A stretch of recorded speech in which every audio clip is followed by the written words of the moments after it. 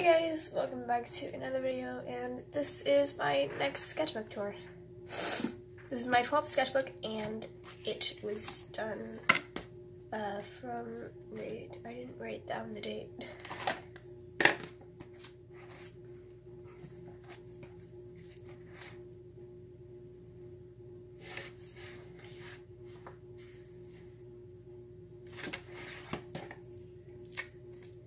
On 9/11.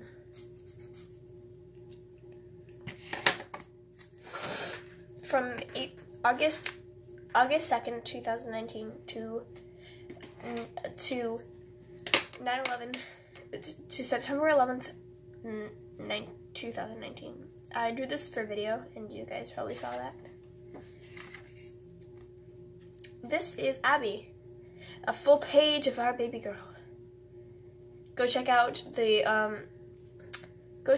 video where I talked about Abby. It should be in somewhere up here, if I remember to put it in. That is. And just some random stuff because I was trying to break into the sketchbook. This page.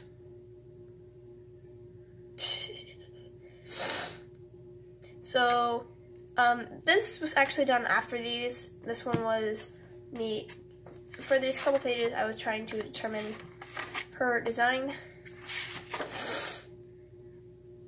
I was trying to determine her design and what I wanted her to look like now. And this is a little character of mine. Her name is Emma, and she is an elf, which has blades on her arms. She is Blade Girl. I don't know whether I haven't actually done that story in a long time, so there's probably not going to be a video on it. So, either way, she used to be a human, but then she went to a camp, and this camp was run by crazy people. So there were two counselors, and those two counselors turned out to be from a different world, and Earth is dying, so they had to come and choose 4 people to come and pursue the prophecy. So it was Emma. I think I actually had this. I think I actually did this in my last sketchbook tour. Like went over the story or whatever, and all the characters in that are in that sketchbook tour. So if you want to go check that out, then go check that out. Over here, same one. I added my Prismacolors to it. I also was inspired by flowers, so whew. Now this this is one of the characters from that, and I don't know what the heck this is. This is Lily, I think. Yeah. Hands and severed hand with spikes. Vent art, I guess. Abby. Watercolors. Watercolor and colored pencil. I actually really like how this one turned out. This was like the age of me just using pencils in cohesion with watercolors. So another one of those. I only used some colored pencils for like some deeper shading, because I didn't want it to look too heavy for this one, because it was just a light and airy sketch. So only the deep shadows. House that I drew. This was I actually got this reference by looking up vintage houses, and I liked this one, so I drew this one. Random sitting sketches. I wanted to just practice more poses, and I like how this one turned out, but just the face is not very well lined out, and you can't really. This area is very smushed together, but I do like the idea of the sketch, the pose. And this was just some swatches. Oh, I remember what this was. I wanted to make a background for my phone because I wanted an enchanted forest for my phone, so I decided to draw it myself, which I don't actually like the result, but I still have it there. Oh, this. We're not going to talk about this. this was another house, and I did watercolor with this one. I didn't actually use any coloring pencils in this one. It sort of got a bit messy towards the end of it, but I still like how it turned out. And it actually does look like the reference I got. This is me, I was doing like an experiment of whether I wanted to use my artist loft for her skirt, for her hair, or the tombow. And the tombow is definitely a lighter, like more off black than the more pointed black that artist loft has. And you can sort of see the legs through the tombow, so I really like that look of that, so I used that. And this one, I used artist loft for the hair, and I don't like it as much as I did this one. And this one, I was really getting her colors down. Again, I already did all of this character design in another one, but I wanted to return to this and just, because I hadn't drawn her in so long that I forgot how I drew her. So I tried to draw it the way, I don't like her hip. It's uneven, it just doesn't match anything else on the paper. Over here is just a picture. I actually really like how this turned out. I was practicing profiles because I hadn't done that in a long time, and they are sort of wonky, but I think I'm getting better at them right now. Random girls. Oh, I remember what this was. I was trying to design Abby's sister, Layla. Another thing from the video, from that video, so yeah. Another picture of Abby. And some swatches. This is that life drawing stuff that I did when I was on vacation, not vacation, camp. I was out camping, and I drew this one because this is just a nice area. I didn't do any more though. I have only ever drawn Neko once. I don't like this color scheme. I want to change it to be more green with just more green and black with just more of yellow pops and with his ears, hair, and tail, and none of the rest. And I don't really like the yellow in the artist loft anyway. I did this one. I like it. I like how it looks very spray painty-ish, and that was what I was going for.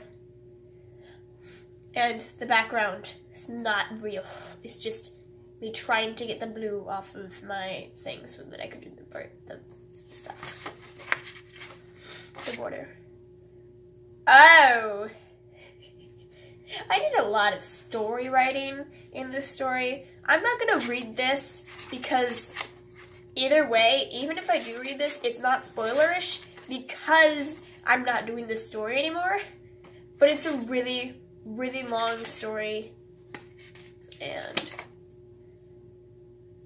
this is just me planning out the entire plot of the entire series. It was more of just like a show. If you want to read it, then you can just pause whenever you feel like it.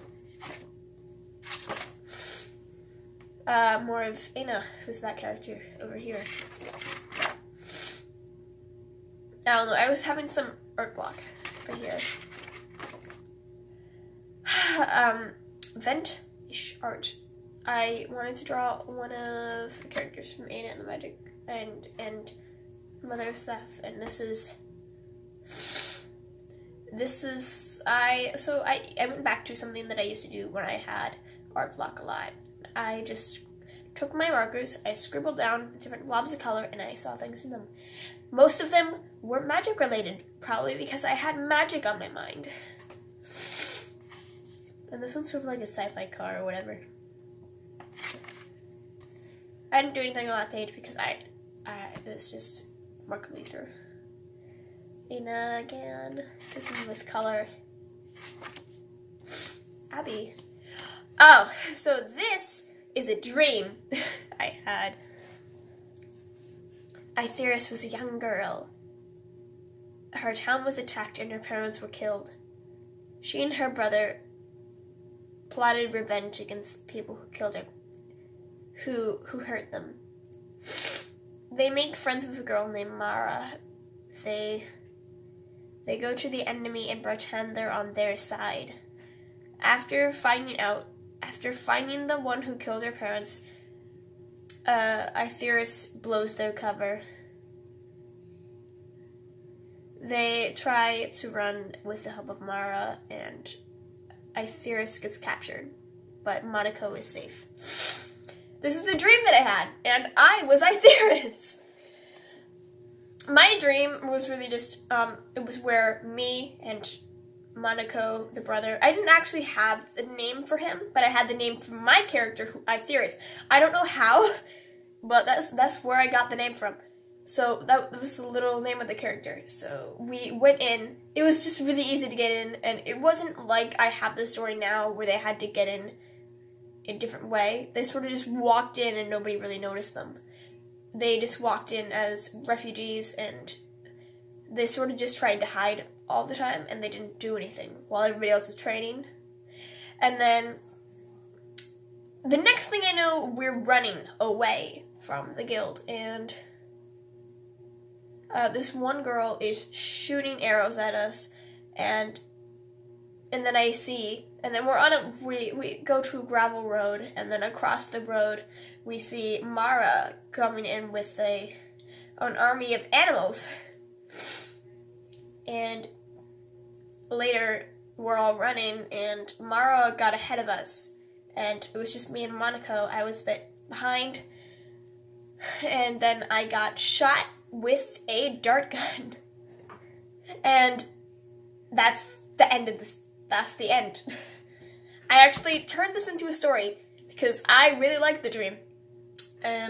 This is more of Kit, aka Black Widow. Room design. It was actually a thing for Anna and the Magic Stuff. I wanted to get their dorm room, but I think I want it to be a lot bigger because there are 3 people in it. Girl in a bottle. I actually still like this one better than this one. That thing. I swatched out pens for school because it was back to school. And this is a little drawing that I actually turned into a character named Mara and Zoe, who are a gay couple in my series, in a little series that I have. Those are little ghosts.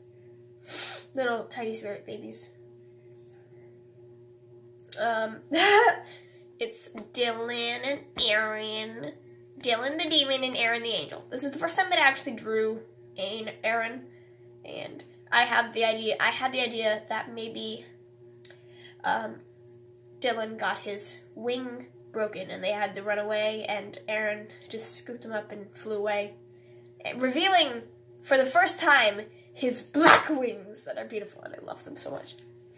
And I added some roses because to sort of pull it back together, because he does have rose tattoos, and they both have red eyes. And I put it together with pink, a bit pink red, because I just wanted it just seemed more cohesive, and with some little dashes of green. This is my room. I posted this. This is just my room with all the added details. And I changed a couple things, but that's pretty much my room. I was just sitting in my chair. A little candle thing. Fire. I was practicing drawing fire. This is where I drew a castle, and I really like the castle. I was going to confine it to one space, but then I decided to make it huge. Yeah, that's what happened. I added a lot of details to that. Mara. Not the Mara from my dream. Mara from a different book. Mara from this series. And I like... Mara's supposed to have glasses. Imagine Nerf glasses. Finally, a good face for once. Nice. No glasses, but she's supposed to have glasses in the book. Actually, no, I don't think I'll have her glasses because I already have too many characters with glasses, so no glasses, no glasses, no glasses. Oh. This, I made this. So, this just the 2 shoes looking at an ant, and then this one smashed it, and then this one's like, do you even have a soul? And then he said, no, I do not have a soul, because he does not have the soul of a shoe. And it was just a pun that I came up with, and I felt like making a comic about it. character.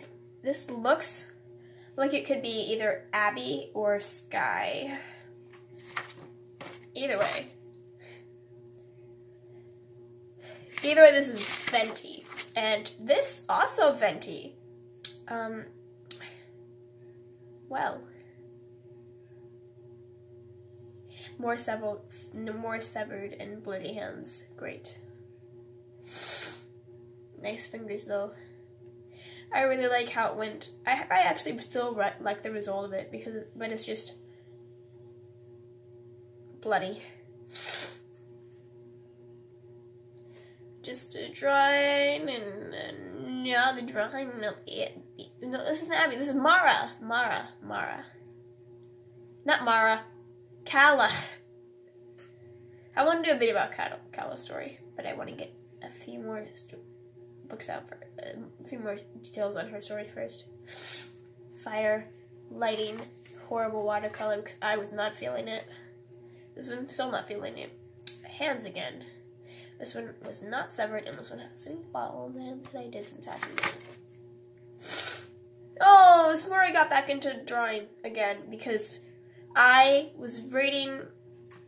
I was constantly listening to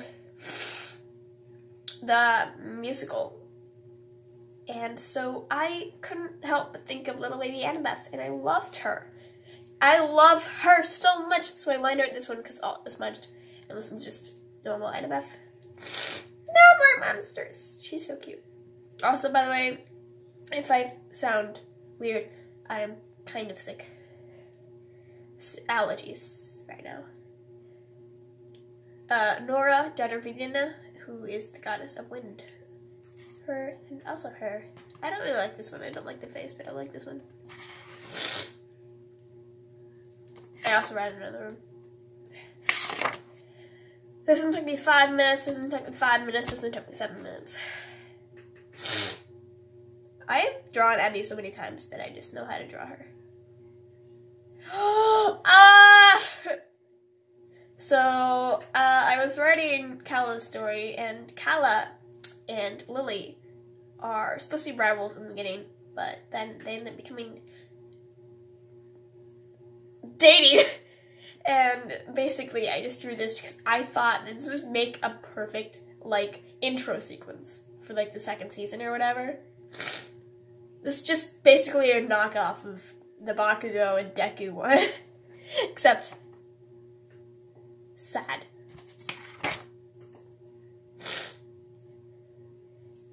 This one, I was going to draw this digitally and I was going to color it digitally and post it, but I just wasn't in the swing of it. I like this a lot. I love it. It looks so nice. Me, Jazz, and the Plague Doctor Society.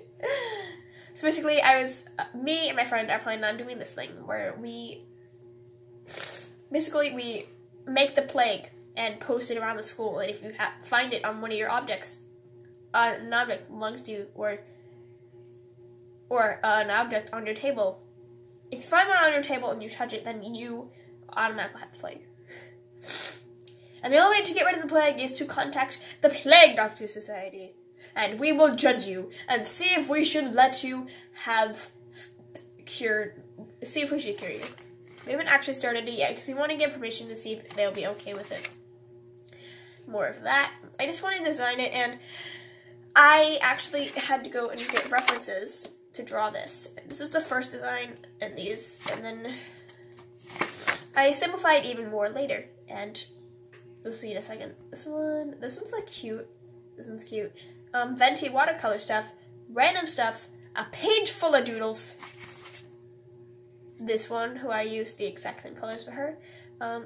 Her with and without her her costume. I like the style of both of these. They just look really chibi-ish, and they look like video game characters, whatever. I like it. I really like it. And I like how they both seem to have the same style. And I was working on making them have a similar silhouette and like color scheme in certain areas, so I did that stuff. like with certain markings, and just stylizing it in different ways. Random thing, Leo and PDS.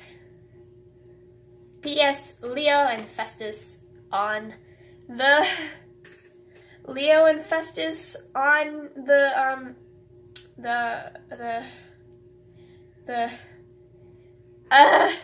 on the ship.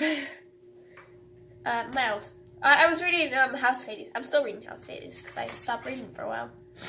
I started reading Percy Jackson again. I reread Percy Jackson. Abby, spoiler, Abby, PDS, Pidge, who was my bibliography. And I was working on these two, and I was going to go with this one, but we decided on this one because it just matches their school colors more. Oh, also, I have a time traveler. I think I did that with another one too, but like I keep dating things wrong, and in the future, why am I a time traveler? Why am I time traveling the 2018? It's 2019. Now, shining at myself. More of Abby and just depressed Abby. This is before I changed everything. Well, this is sort of spoilers. This is a throwback to a character that I was working on, and this is her dragon friend. This is inspired by Holly's Junior Ryan. This is part of my this is a part of my superhero stuff. Titan. His name is Kronos. Kronos comes and tries to steal the little girl. A young girl in a village of an empire in a world. Wait, what the heck is this? Oh! Yes.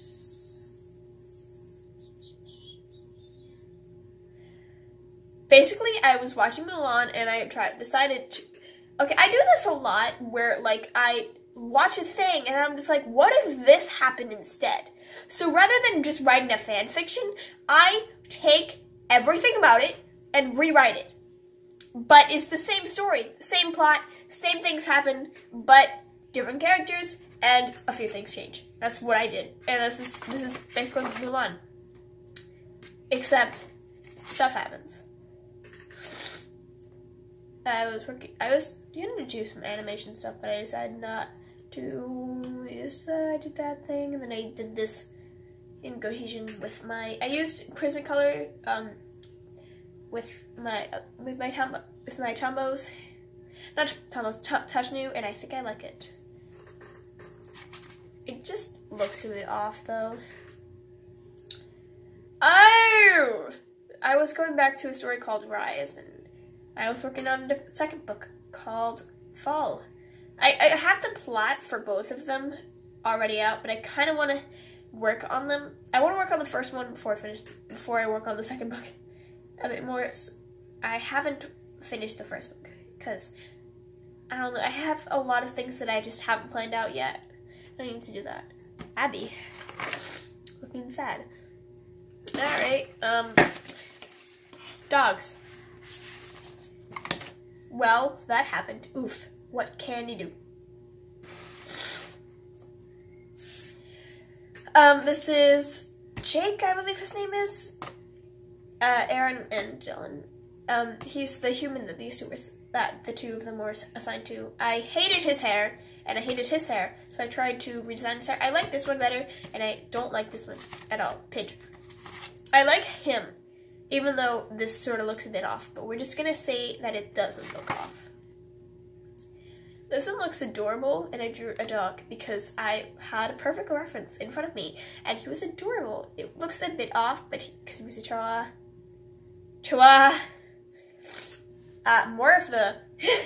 More of the musical.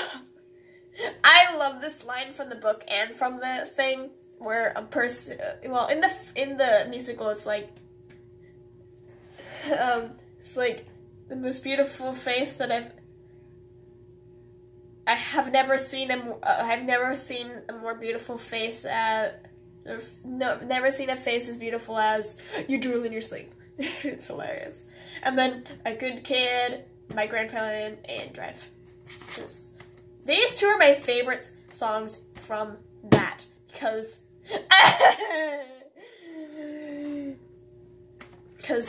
I'm gonna cry. I am an orphan. Oh, this is another dream. I have a lot of dreams where I'm orphans. Why do I want to be an orphan? I'm being so loud. This is the dream that I did that day, and this one was actually a very old one. This one. I am an orphan with another kid. I'm an orphan with another kid. We are constantly trying to escape, but we always get caught. After a while, I give up, but he is still persistent. One day after we search for him, one day after we search for his turtle, we are visited by a man who looks exactly like the boy I live with. My immediate assumption is that he is his soul counterpart, whatever that means. That's where it ends. Apparently, in this universe, you have your soul has a counterpart, and my character, I in my dream explained this all to the little boy who didn't understand any of this. How did I understand this? How did I know this? How do I know this? I didn't get any names for this one. All I know is that the boy and the man looked like vampires, and the man more so than the little boy. Well, the little boy looked more like a vampire, but the guy looked like an undercover vampire. The boy I lived with wore a tux. And he had pasty skin with black hair and red eyes, I believe. He didn't have fangs, but he looked like a vampire. And he had a pet turtle. It's great. This other one. I am an orphan. I go out into the garden and find the fountain. I find the garden infested by flowers and butterflies. A fairy appears and sings the song. Jump! I am in a treehouse in a magical forest. In a magical forest village, hiding from the guards. I am with a giant bear who talks. I'm with a bear who talks. Apparently, this magic village is not very fond of humans. That's not how you spell berry. So I am hiding. Now I'm a little boy in a similar situation where he is hiding from the same village. He gets caught, and back to being the girl. I witness him being dragged out by the guard and revealed I am crazy and jump out of a window and protest. This is where I wake up. This is my old dream, but why? Magic, imagination. What is in my head? How do I come up with this trash? How? I don't know. This is where I updated that story. I don't want to read it, but you can read it if you feel like. I'm just going to show you this part. And then this part. And that's all I got. I don't really have a lot yet. But yeah, just pause it if you want to do that, because I'm not going to read all of that. Sketches. I realized that I don't really know how to draw a lot of different clothes. I tried to draw Nora and Abby, one without a ponytail. I don't like it. And then I did some more stuff with Nora and Abby and Milo and more to presents it and Pidge. I was gonna draw the thing, but then I decided not to, so instead I went with this one. So this is the page of Hannah, who is a little girl who is an 8-year-old girl who is feisty and very talented when it comes to medical work. She's an 8-year-old, but she can give you surgery. How do you feel about that?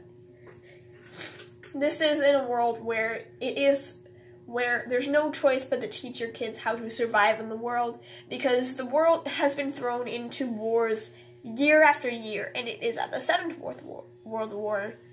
And we're in America, and then slowly the entire world is corrupted by atheists. So now we are in an atheist world, and we are trying to hide. I'm not atheist. atheist, not atheist. Whatever the heck, I forgot what it's, anarchist. Where basically there's no laws, so everybody is on a killing rampage because they just want to survive in this world. And plus, the people who started this whole thing are dropping bombs everywhere. And basically, we're just trying to survive. And this is Alex, Hannah, and then there's the boy character named Aaron. E-R-E-N. Because I'm weird. But yeah, Hannah was never taught how to use a gun, so she uses a bow instead, which is it's easier, and it's silent anyway, so better anyway, so, and she, very talented. She's just bossy girl. Abby, more Abby. This is when I was trying to change her. This is more Abby and more Abby. This is that thing I drew in that video. That video should already be in there if I hadn't forgotten. If I forgot. And that's when I decided to redesign her. I was doing her stuff and I looked up the meaning of Aina, which is actually in Japanese. If you break down the two syllables, it means love and affection and vegetables and greens, which with the character that Aina had become makes a lot of sense. I don't know how I do that. What I do is I end up like just doing things unconsciously, like that make the story better, and then when I look back, I'm just like, how did I do that? Like, I just add a lot of metaphors and, like, it's, like, good character development. That's just not what I'm not meaning to do any of this. I do not do it consciously. I just do it unconsciously. I just do it because I do it. I'm just used to it. I don't know why. Oh, this was really fun. I did ink stuff. I like ink. I'm starting to get back into ink again. And there was this one. More into witchy things. So, Black World, and one flower that she is blooming. This is the thumbnail for the thing, and then here is where I decided to change Ana's story. I don't think I'm actually gonna go with her. I think I'm still gonna keep the other story, maybe, but that one's a knock off of anyway. So, ancient magic. Ana, or now her name is Era. Era is a little witch girl who has dedicated her life to protecting the forest she was raised in. After the queen has been assassinated using magic, they accuse Era. Era tells them she is experiencing similar chaos with animals and in nearby villages. She suspects a dark and powerful witch is behind it. Pharaoh, the youngest prince, accompanies her on a journey to find the source of this ancient and powerful magic. Find a source of ancient and powerful magic. They find out the witch's intentions are more sinister than they thought. Can the duo save the world alone? Era!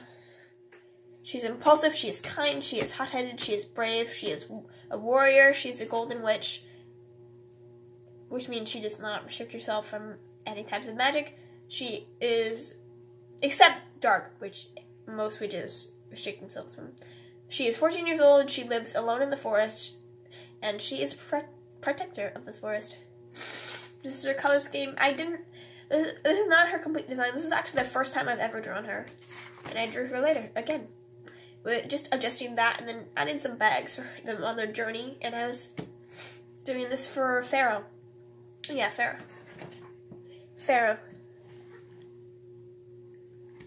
So, this is his design. I love this little baby sketch.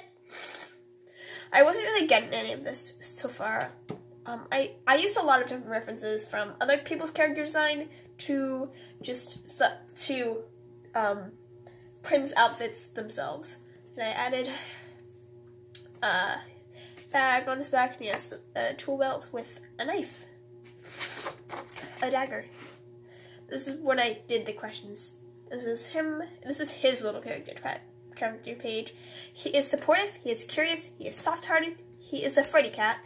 He is rational. He is the youngest prince of a royal family. He likes to think not logical. He wants to avenge his mother's death, and he would do anything to protect someone he cares about. He is 14 years old, and he is a scaredy cat prince. I really like his character. More stuff, and more wishy stuff, and more Pidge, and more wishy stuff, and whatever the heck this is. I was doing a little bit of practice studies, trying to determine my style, and I like how this turned out. Era. This is the rerun of that one. This is her new character design.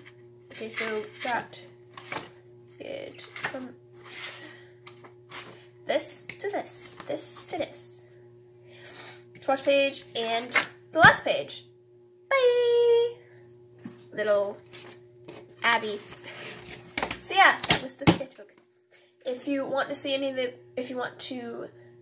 if you want to see more of any of this content, you can go and subscribe. And I'm actually currently working on my 13th sketchbook, which I just started yesterday. I started yesterday. And I will be done pretty soon. Actually, I'll probably be done within a month or over that. Either way, I hope you guys enjoyed this video because I really did love making this sketchbook. Well, drawing in the sketchbook. I messed that up a lot. I hope you guys enjoyed this video, and I'll see you guys in the next one. Bye!